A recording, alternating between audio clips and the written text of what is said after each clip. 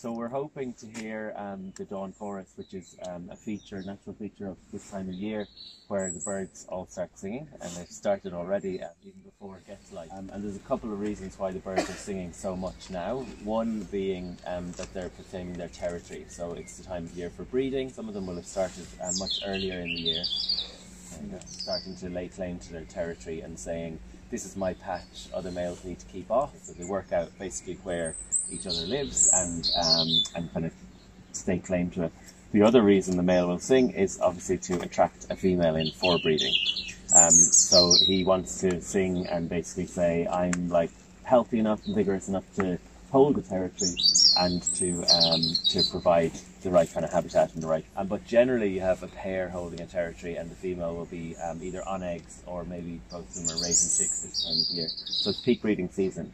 And the reason they do it in the morning time or even before the light comes up, one is that this time of morning it's not feeding time yet, because these small birds are very visual and they need light normally to feed. Later in the day, as it warms up, he'll get rid of the kind of urge to sing, and he'll go off when he's hungry and it's light to feed. The other reason they think that birds sing this time of morning is that the morning air, there's not a lot of noise around, and also the kind of density of the air and stuff, it carries the sound further. The call is a social sound. It's a sound to say either back off my territory, or you can have alarm calls if there's a predator around, they'll make a racket and things, or they'll just call to their young to keep them close and stuff.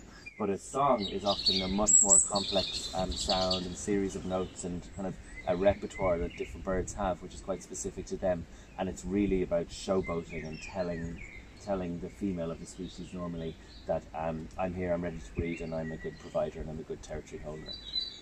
So the kind of order or the sequence of the dawn chorus normally starts with the usual culprits, which is the robin, which is that little kind of, people have various ways of describing birdsong, and I often remember the more kind of like descriptive terms, but some people have, you know, more kind of literal kind of terms and phonetics of the song. But I remember the robin is this kind of like sweet, fluty, some people call it like a little kind of melancholic type song, but it's a very kind of thin, trilling, kind of fluty song.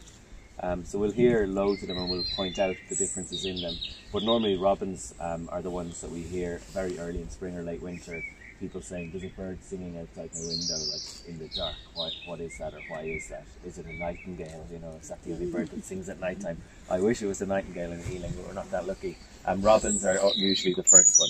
So that little kind of whistly, fluty sound is a robin.